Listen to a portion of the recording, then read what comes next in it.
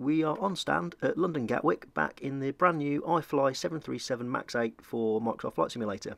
And today we'll be discussing how we set up the plane from cold and dark through to our taxi, and this is very much a quick start guide covering all the essentials needed to get you up and running as quickly and simply as possible. And if you did miss the first episode in my iFLY series, we took a complete walkthrough of the interior cabin, checking out all the features that have been modelled, and I'll put a link to that in the description below, so do consider checking that out. But for today, we'll be seeing how the systems actually work, and as nice as it is having animated toilets and cabin lighting, what's really important is how the plane actually flies, and this is also still the pre-release build, so there are a few bugs that need to be addressed, but let's see how we get on and hop inside and get started. Okay, if we make our way through to the flight deck then, as we can see all the systems are fully shut down, so we're completely cold and dark.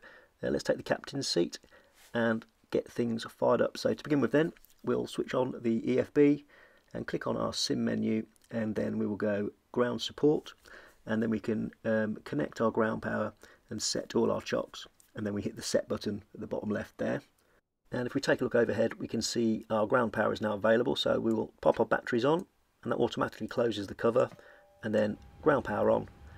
And a bit further overhead we will align our IRSs, so both switches go to nav, and we just wait for those to align and it will go to on DC.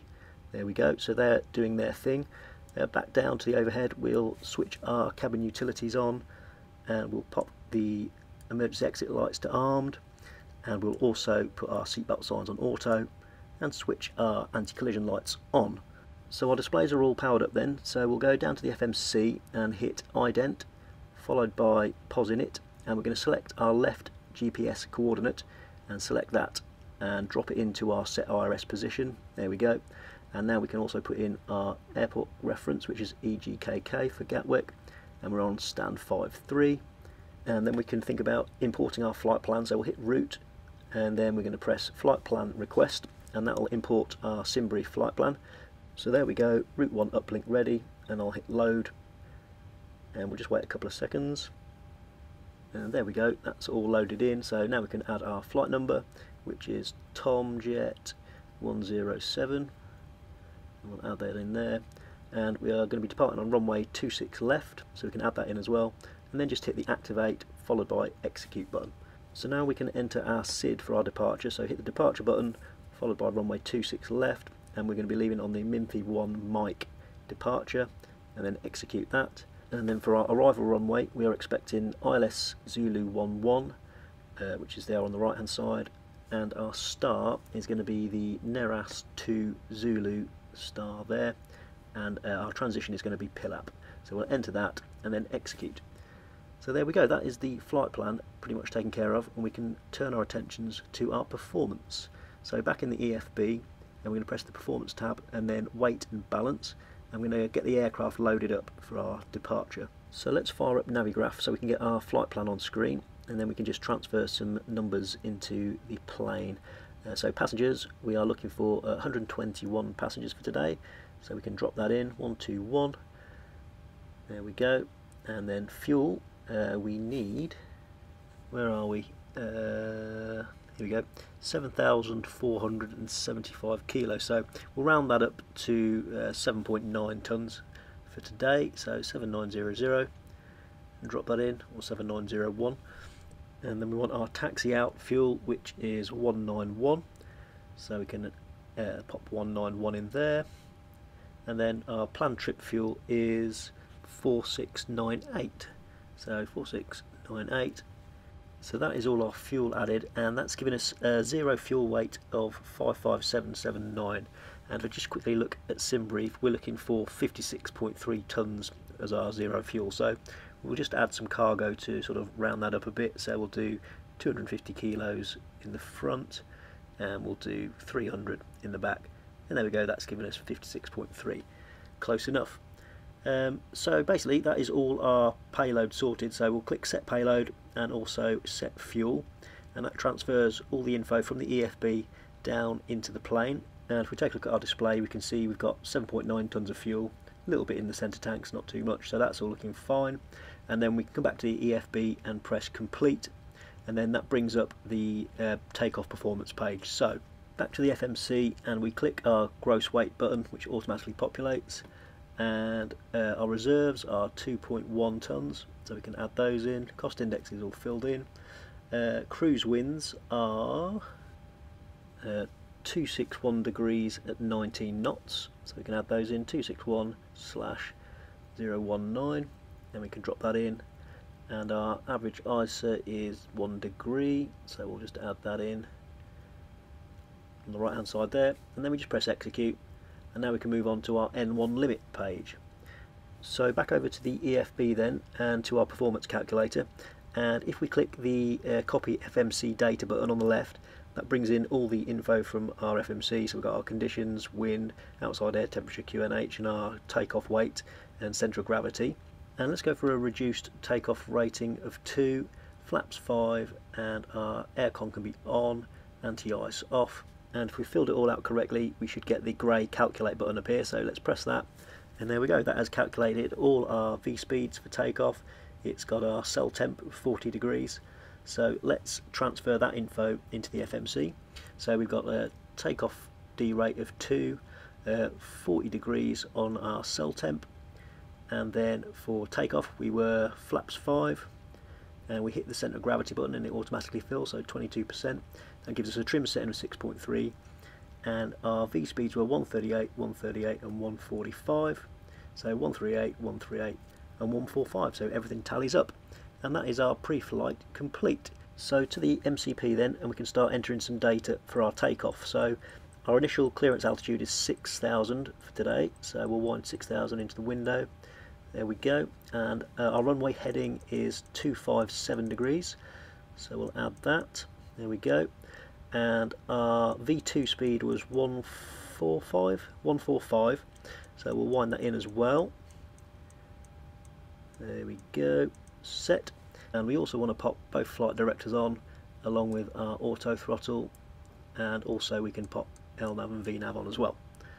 And lastly, we want to add our QNH in as well.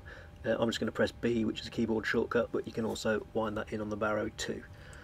Okay, that is everything set in our MCP, so we can think about turning on the APU. So yaw damper can go on, left aft fuel pump can go on, and then we'll turn the APU to on, wait a couple of seconds, and then hit start. There we go. So just like the 737NG, the MAX has an APU, which is a small jet engine in the rear of the aircraft, which supplies bleed air down to both engines in order to get them started. The sounds are really good in the iFLY as well. Let's just have a little listen. Hope you're picking that up, that sounds really cool. Okay, so now we're just waiting for the APU gen to become available, which is that light there. Then we can transfer the power over from the ground power to the APU. So just while we wait for that, let's come in and close the door, and then we'll also remove our chocks.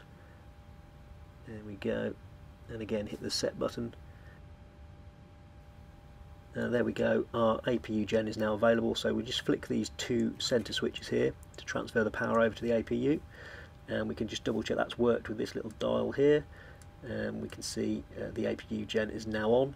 So we can disconnect our ground power, so click disconnect and then set. So all our systems are now being powered by the APU. And let me show you another little cool feature. We have airport maps in the EFB as well. I'll just zoom in a little bit, and we can see ourselves on stand there. We can center it on our aircraft, and that just helps when we're sort of taxiing out. So yeah, very cool feature. Okay, it's about time to start thinking about turning on some engines, so we will fire up GSX and request pushback and departure. And let's also now turn our hydraulics on, and also our probes and window heats can go on too. And finally we'll also pop our fuel pumps on. We've got a little bit in the centre tank, so we'll pop them all on. There we go. And here comes our friendly dispatcher, and she's going to pop the bypass pin into our nose wheel gear. Here she comes. Hello, Captain. We are ready for pushback. Sounds good to me. So here she comes with her bypass pin. And let's hop outside and take a look. The exterior model is also really nicely done. In fact, I might do a video on that as well at some point. Departure check completed. Bypass pin Okay, bypass pin inserted then, so she's done her bit, and we're just going to await the tug to connect now. Does look really great. Locking gear. Okay, that is the tug connecting then. And you can just see the nose of the plane raising up slightly. Okay, and let's select nose left and tail right. Release parking brakes, please. And parking brakes released. Commencing push. All engines are clear. Start at will. Okay, APU bleed can go on then, and that's going to start pushing that compressed air down to our engine, and our engine 2 starter mode can go to ground. And if we take a look at our engine display, we can see the N2 is starting to rise as that air gets pushed through. And let's take a look outside, and the engine animations also look really nice, can't fault that. And if we check the display now, we're getting the motoring message there, and we just need to wait for that to disappear. It might just take a couple of seconds. There we go. So now once that's gone, we can add fuel to the engine and it will start up. And then it's just a case of waiting for our engine starter mode to automatically switch to the off position, and we can transfer the power over to engine 2, and then we repeat the startup procedure for engine 1.